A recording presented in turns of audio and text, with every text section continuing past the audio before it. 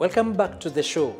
In the previous session, we talked about the key prioritization of technologies that Africa could take to improve its agricultural performance. And it seemed to be very obvious to our leadership from all the commitments which were taken. If it is so obvious, why our governments didn't take bold steps to have them adopted and used? The issue of prioritization is also quite complex, as you understand, especially put yourself in the shoes of politicians. They have to deal with the 101 issues, so many things, yes. Interests, etc., etc. But then it's also that we live in a situation that is very dynamic. So what you may look to be important today may not be the same tomorrow. So the issue of prioritization, and by the way, the reforms I referred to, one issue was to say we will better deliver if we can identify where do we put our limited resources. The resources will always be limited, yes, and you can't spread them too thinly. But in that process, the issue becomes how do you ensure agility in the system and resilience so that you are able to adapt, having identified where do you start. Yes. What is the most limiting issue? And you can look at this from two angles, which usually talk about the supply side, the interventions. But you can also prioritize from the demand side.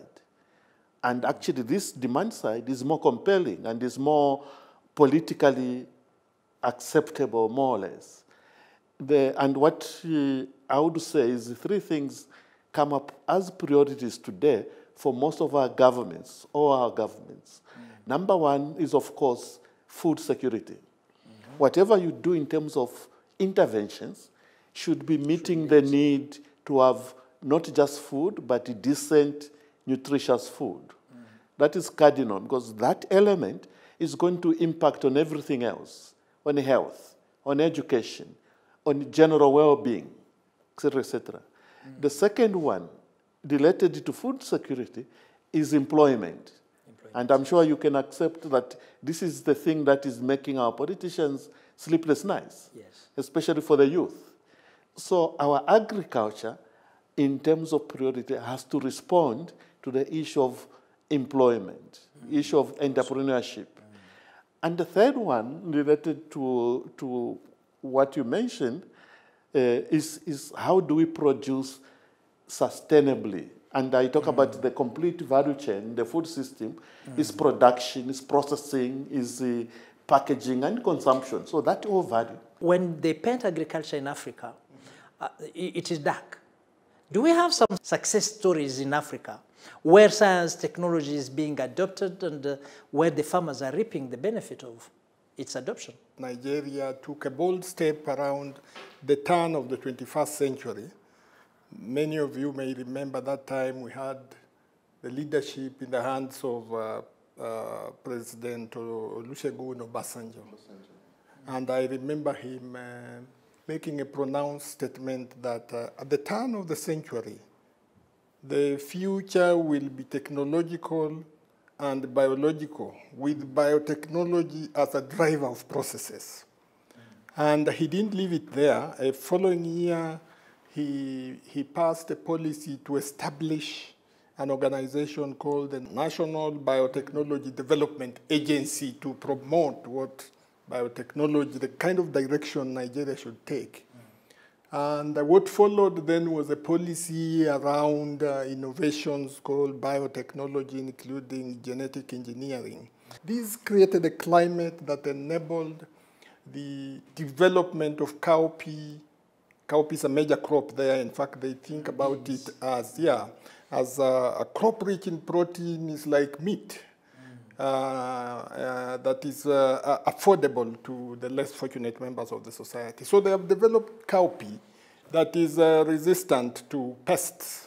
And this is now being commercially grown. And if you track it backwards, you can see a political direction followed by institutional arrangement and a goodwill that has sustained all this. How do we bring in the private sector, private investment to come and fuel a bit those research, adoption and adaptation of research first, and then adoption and use, and later he talked about agro-processing, and then come do agro-processing, add value, and then open the market. This is a way of sustaining. When you look at successful examples, more recently you find a lot of success in Malawi, for instance, in Kenya as well, on the back of e-commerce platforms in other countries. And these are farmers getting to more commercial entrepreneurship because they're being enabled by digital technologies. And both in terms of financial services, but also access to information, both marketing and the trading information. So that in itself is what is making it happen. So in terms of how do we accelerate that and how do we expand that, this is where actually the question comes in terms of building more engagement and promotion at the level of both policy, as well as in the continent in Africa, we have the whole issue of transnational and regional value chains. So those are actually huge enablers in terms of the size of markets. And what I'm speaking to is your question about private sector, because the whole system essentially has to be seen from a business perspective. We in Africa, especially agriculture, suffered the consequence of agriculture being a social service driven by development aid. But we have to change that to actually get agriculture driven by itself because it can make money for itself as a business. Now there are two things. So we have to look at both the commercial value of the whole system, the whole agriculture, and there is also the social value. Now, these two are not contradictory. They can actually go hand in hand. And this is why we're saying that agriculture should demonstrate in Africa the interdependencies between private and public interests. We need to work in a way, in such a way, private sector feels that agriculture can have some business prospects. And it has. And it has. And so that they can invest in agriculture and the whole value chain to have it sustainable. How do you see the coming in of science and what Africa should take as a direction and prioritization of science and technology during, let's say, the next decades? I'm actually spoiled for choice because there is this talk of the convergence of knowledge, be it biological, physical, socioeconomic, and they are talking that this is actually, it's already manifesting itself in form of what will be the fourth industrial revolution. We have internet, big data, whatnot. So there are so many things in there. But we started on the platform of agriculture, which you articulated very well as the foundation of economic development in Africa. So if I can keep that script, I think that what I think could drive African agriculture would be something, if I can simplify this, something that would start with quality seed to be planted. This would be a product from science and technology, quality seed. And when you get the seed, it's planted in the soil. So we need technologies that can help revamp our already declined fertility, soil fertility in Africa. And if you have the seed, you have addressed the soil, then the crop will grow. You have addressed production, but you will not stop there with production. The policy comes in, market end, and so on. Very, very good. Colleagues, let's now conclude. The issue of agriculture transformation for Africa is an imperative, is urgent. It's like sometimes we say food security is a priority. Food security cannot be a priority. Food security is life. You can't decide today is not a priority. When you look at the transformations in other continents, first industrial revolution, second industrial revolution, they were running on the back of something, natural resources, including steel and all that. We have, as Africa, an opportunity to leapfrog on the basis of technology. and innovations, from the digital technologies to other emerging technologies in biotechnology and all that. So we have to be clear about the ambition, which we have no alternative. We just need to do it. Number two, we have, as a continent, the means to do it. So let's get it done. Thank you very much. We are all in agreement that transformation is what Africa needs.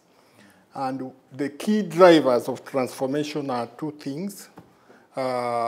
Technological interventions that will be groundbreaking, that will transform agriculture from the way we are doing it, and we talked about that in details. But that will have to be twinned with political solutions. And I don't talk about politics here, I mean actually the enabling environment, encompassing policies, regulations, markets, institutions, all other enablers that need to align to make agriculture transform into an enterprise rather than the hobby we have all traditionally known it to be. For Africa, it is imperative to transform its agriculture, not only for food security, but also for poverty eradication. Yeah. And this calls for income. It means we produce not only for our stomach, we produce also for the market. And we need to add value to what we produce. I think that is a first key. And that, if I link it to the starting point, that calls for leadership and very clear vision, which is communicated to other stakeholders. And this needs to be very well reflected into policies and regulations, which will then provide the environment for that innovation you are talking about to come and be adopted by the farmers and other players in the value chain. Exactly. And here we are talking from the farmers, but also the private sector with their capability of transforming this and adding value. We are talking of researchers in different institutions, national agricultural research centers, national science council, etc., and universities. We are also talking of policymakers and decision makers in the governments, respective different departments, but also, I mean, the whole. I don't know how I call it, but it is opinion shapers to change the mindset of people from those ideas of feeding my family being the key objective to now feeding the world being the objective. I think if we do that, then things will be clearer and we can leapfrog, as my brother Martin is saying. And science, technology should work hand in hand with those other key players so that we are able to work together as one in a concerted manner. And this is the whole essence of promoting dialogue on agriculture and agricultural technologies, and also how to bring in science, how to improve policies, regulations, and how to continue to feeding with evidence and data the leadership which will then sustain the support. That is the essence of KIKAO. We will be welcoming different players to come and discuss the challenges we face in agriculture and how we can address them. So, ladies and gentlemen, viewers, let me invite you to the next KIKAO as I thank Martin and Francis for your contribution. Thank you very much. Yes, so the verdict is out. Science, technology, and innovation are all necessary ingredients in developing and improving Africa's agriculture. But progress will have to be faster. Until next time, my name is Joe Agale. Thanks for watching KIKAO.